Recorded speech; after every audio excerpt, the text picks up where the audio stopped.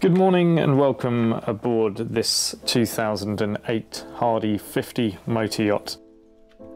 We're listing her through Berthon. She's lying currently down in Plymouth in full commission, having just undergone anodes, lift and scrub for 2017.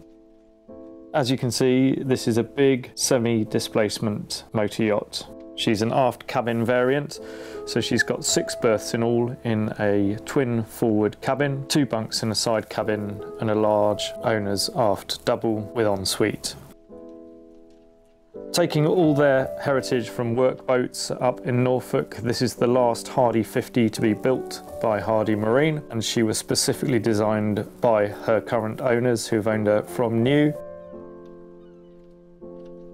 She now has around about 550 hours run on her MAN R6 diesels, which are the largest option with 800 horsepower apiece, and she should climb up to a top speed of around about 27-28 knots with a clean bottom and light fuel, and also allow anything around about 6 knots as a just crawling along cruise. So here we are on the aft deck. We've got plenty of storage. We've also got a fridge, barbecue grill, and a large life raft. This boat was actually up to MCA coding standards, or never formally chartered. Very safe decks, just walking around the aft. And here you can see that we've got large mooring bollards, plenty of sub-deck storage, bomb tubes for the fenders. We're carrying a small rib on the back end here, teak bathing platform, and a man overboard hoist also for carrying the dinghy just on the aft starboard quarter. Very high quality stainless steel rails just throughout the boat, decent wide side decks, and access into the main wheelhouse through both port and starboard access doors, as you can see here. Decent tow rail all the way around, so it keeps the water off the decks and also gives a good sense of security. We've got a bow locker up here for warps, chain, etc., just to get underneath the windlass, and a nice big high power windlass on the forward end with remotes from both upper and lower helms and the foredeck. Plenty of natural and forced ventilation on this boat. Teak foredeck, a nice eyebrow over the windows just to keep those clear. Walking back straight into the wheelhouse on the port side. Low level lights here, and we'll just go up and onto the flybridge. There's an EPIRB which is in the sail just here, mounted on the starboard side as you come up. We've got 2 forward seats, helm and co-pilot, central conning position, aft facing seat forward on the port side. Large radar arch here. We've got an HD digital open array scanner here, wind instrument. Got 1 dummy dome at the back. This boat has satellite TV, which we'll run through later on.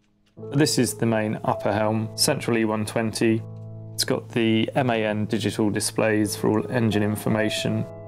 Good Venturi screen just to keep a bit of the breeze off. I've been out on this boat personally in around about a 467 off Plymouth, and she runs beautifully at that speed. The Hardy has a very refined semi-displacement hull, so completely round bilged with a decent keel on, so tracks very well in weather, either across or down the waves. This is the lower helm, twin cab seats, twin screens, hydraulic thruster on this boat, and ZF gear throttle controls. Upper telemetry data. It's just in typical Hardy style underneath the deck head. Moving across to the starboard side, we go through lighting to generator controls. This has got a 6 kVA genset, around about 700 hours run. Battery status, and then a proper forward facing chart area here. There's a bench that can flip forward if you want to sit down. All screens, forward screens and side, are heated, and twin cab sprung suspension seats here. And as you can see, plenty of travel in these suspension seats. This boat has many extras on her. Looking over towards the battery isolators here, so extra fridges, drinks lockers, etc. And those are the stairs onto the flybridge. So this is the forward dinette area. There's an extending table here and a 4-seater settee. Moving around past the navigation, we can go down into the galley. So it's a dropped galley just over to starboard on these. Corian work surfaces, stainless steel appliances, plenty of storage both under the floor and in these eye-level lockers and main wardrobes. All electric cooking on board, no gas carried, so very, very safe, very clean. Large fridge here, and that's the underfloor storage locker. Tiled surrounds, cooker hood extractors, and plenty of natural light coming in through these windows here. Over to the port side here, we have a writing desk, also can be used as a navigation area. And we go aft into the main heart of the boat. Access to the port side cabin was just through there. And there's a head down here with a shower attachment, which can be used by that cabin, and also just keeps any of the muck away from the rest of the boat if you've been down in the engine bay. This is the main washer dryer area, so we've got them on top of each other, and the main hot water cylinder vise. And 12 and 24 volt switching here on the aft bulkhead panel, fire alarms and suppression system. Just looking forward here, there's plenty of storage space, and we've got more pumps up here. It's a flow jet system. All very, very, very, very cleanly finished, workmanlike, and there are huge bilge supports underneath my feet here, and a large standalone fridge freezer. Looking aft, we have a fireproof door here, and we're into the main engine bay. So twin MAN R6s, 800 horsepower apiece. Just looking over to the starboard side, we've got oversized strainers, closed at the moment. Seacocks up here, electronic control panels for each and soft panels above each engine. Going back through the engine room, we have the generator set just over to port. Main filtration for each one set behind each engine. Hydraulics from the gearbox here and main stuffing gland, all very easily accessed. It's crouching room in here, extremely good overhead lighting, but everything is easy to get to. Main fuel manifold is here on the aft bulkhead panel. There's a fire suppression system on this as well. And then if we look over to the port engine, we've got, again, more pipe work, generator. And this is the hydraulic tank which is supplying the bow thruster on this boat, just sat in the aft port corner. Very, very clean engines. These have only run around about 550 hours. White painted out, so you can tell instantly if there are any leaks. Similar strainer on the port side, again closed off correctly. Large engine mounts either side to take out as much vibration as possible. Rubberized floor, so no problem on getting on your knees. And both port and starboard bilges very clean.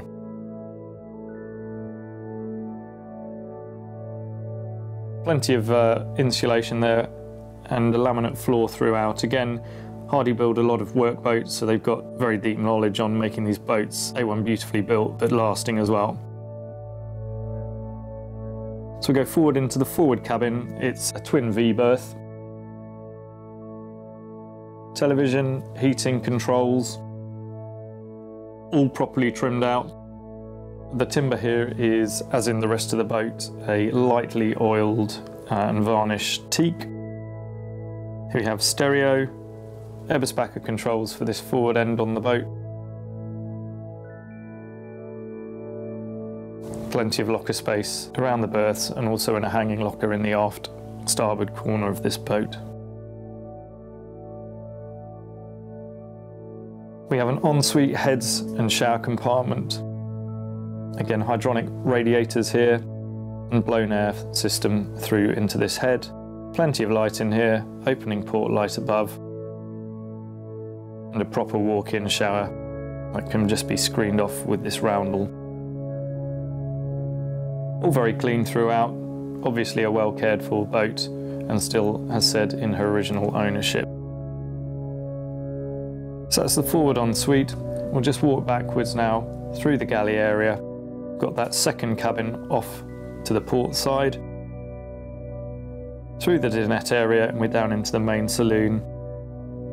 Plenty of overhead lighting. We've got AV, stereo and television over on the port side, and over to the starboard side, large wraparound sofa.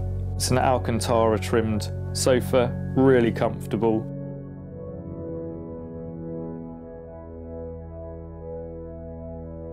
Plenty of ventilation, as said before, on this boat. We've got dorade vents and also opening windows on the aft bulkhead end.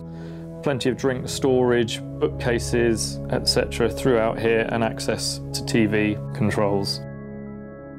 It's a high-low television and an inbuilt dehumidifier in this cupboard just down to the port side. Red low-level lights, so if you're navigating at night you don't need to turn on the main lighting overhead, and this is the aft stateroom. So it's full beam, huge double bed in the centre line, plenty of bookcases, lockers throughout, plenty of drawers. There's also a navigation instrument here that can just show you location.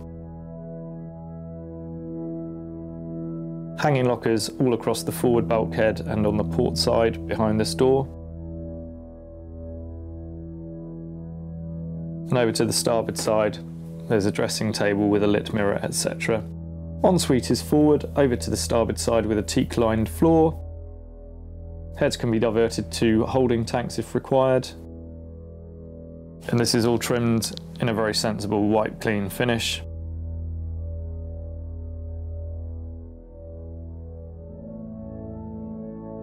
Again, have a towel radiator, blown air heating in here as well as hydronic, and a full-sized shower. So going back, just take one last look around at this aft double cabin.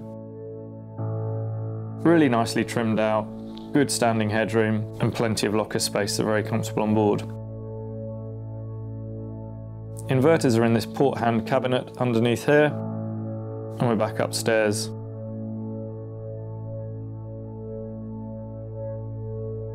Past the helm, and that's the console again.